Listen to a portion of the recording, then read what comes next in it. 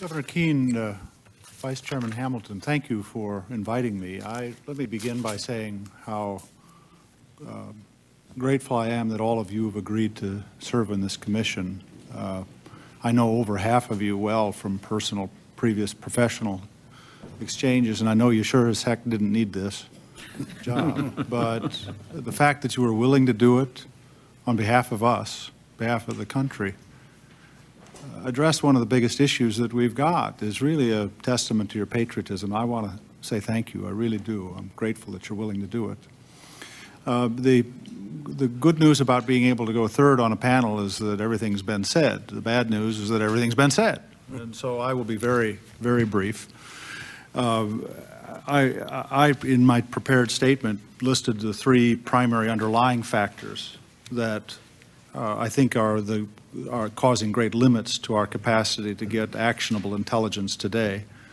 As Attorney General Barr said, one is the great divide that separates foreign intelligence and domestic intelligence. That obviously the bad guys know how to take advantage of that great seam in our constitutional democracy, and that we have to overcome that. Second, as Brother McGaffigan said, this bias towards collection at the expense of analysis, it's plagued us for years, and it's plaguing us now. And I'll say just a minute where I think we have a particularly unique problem in the area of Homeland Security in this regard. But this is also, it's a historic problem. We've always had this problem. And the third are the series of both official and unofficial ground rules that are tying the hands of law enforcement, especially the FBI. I mean, I think a lot of it was put in place through explicit rules. Frankly, it's even larger in the sense of unwritten, culturally understood rules. Don't do X because you're going to get in trouble. It really substantially constrains the inventiveness and the imagination of our law enforcement. And so these cultural dimensions are even bigger problems. So we've got to deal with it. Now, I think these are the underlying problems. And frankly, since September 11th, I hate to say it, I think we've gotten off on the wrong foot on a lot of this. Because we had 19 folks hiding in our midst, planning for a couple of years to attack us, we've gotten off on the mode that we've got to collect just about every bit of information on everybody. And it is just, that's the core of the great growing anxiety Americans are feeling about the loss of their privacy as we try legitimately to get our arms around Homeland Security. There is no solution to this problem other than a much stronger domestic intelligence program, surveillance. But unless that starts with much stronger dimension of protecting privacy in the process, we're going to fail. And we can't afford to fail. We can't afford to fall back on comfortable rules, which is what we did with law enforcement, you know, in the 80s and the 90s, to tie their hands so that they wouldn't get innocent people in trouble. We tied their hands so that they couldn't help us find the bad guys. So we've got to address the privacy issues up front. And we make it worse when we start with all the innocents and when we try to work our way in to try to find the guilty. For crying out loud, let's start with the people that we already are suspicious about. We went a full year before we committed ourselves to getting an integrated watch list. And I'll tell you, talk to people privately who are working on these things in the government, they say it's years away. The energy behind that isn't anywhere as commensurate with its payoff. We ought to start with the problem, the likely problem, people, and build our way out, rather than start with a vast population of innocent people and work our way in. And we're just off on the wrong foot. And we've got a chance to fix this. But we really do have to change it. And it just scares Americans to think that before they get on an airplane, there's a computer someplace that's going to give them a red, yellow, or a green color code, you know, before they're allowed to get on it.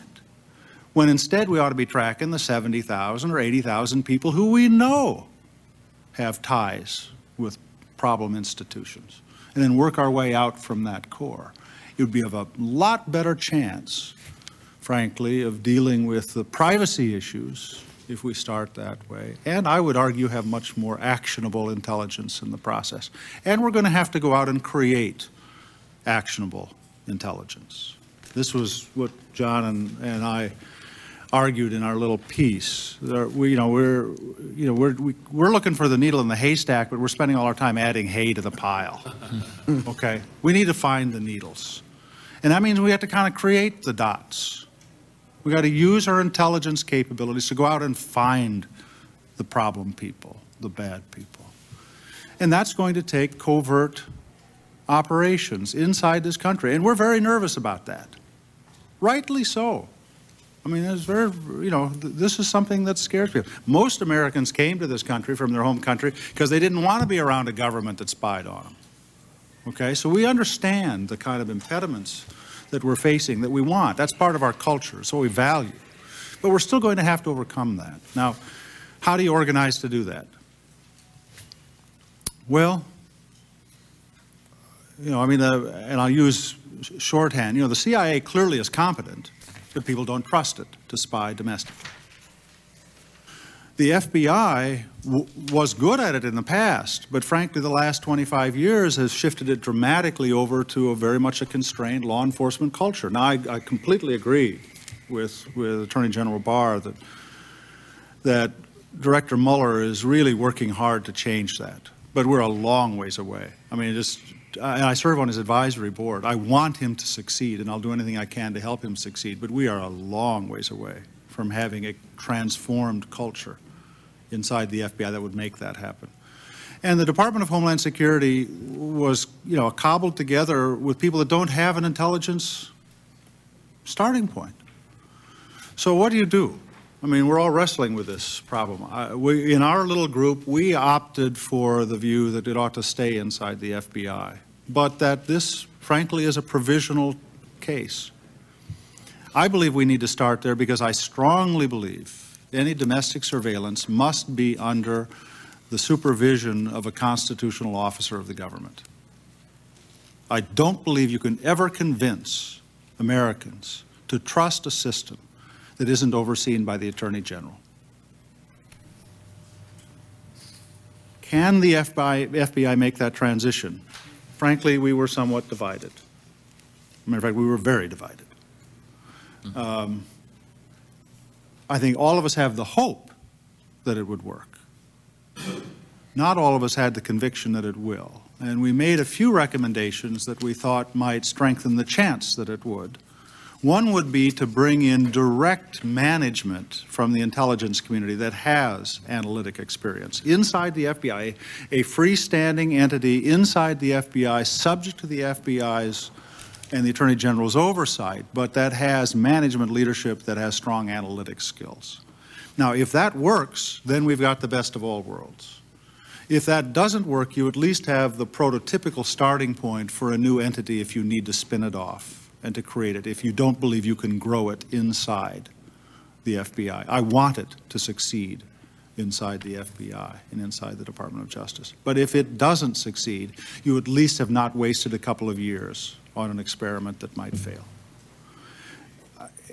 Again, let me conclude by saying, the only reason I may be too narrow, but the only reason to study history is how it informs our view of the future. And that's really what I think you're doing. I think these hearings are just crucial. And the country really is looking to you. So I'm grateful that you gave us a chance to come today.